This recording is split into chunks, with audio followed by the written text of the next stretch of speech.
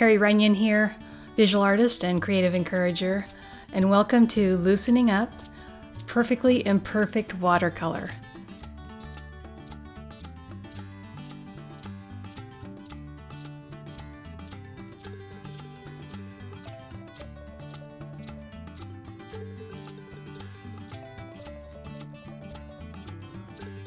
In this class, I'm going to be sharing with you all my tips and tricks with watercolor, as well as my philosophy on watercolor and art in general. I come from a background of being extremely tight with my art.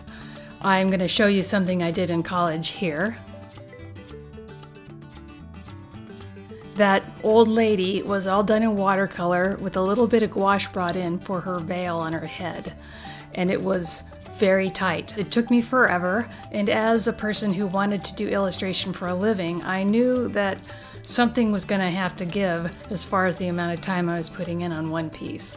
So as I went along with my career, which I've been in for now 40-ish years, I learned a lot about watercolor, and I learned a lot about how to let go of all the need to be tight and perfect with my paintings. So that's what I hope to share with you here. This class is perfect for those of you who want to loosen up your watercolor.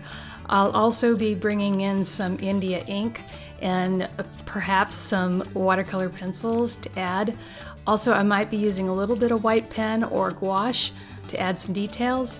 So all of this is perfectly imperfect.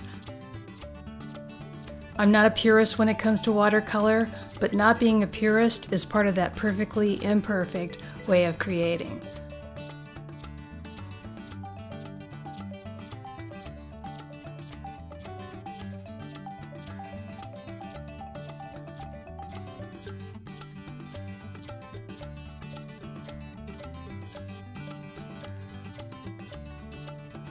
We'll be working on a couple different projects in this class.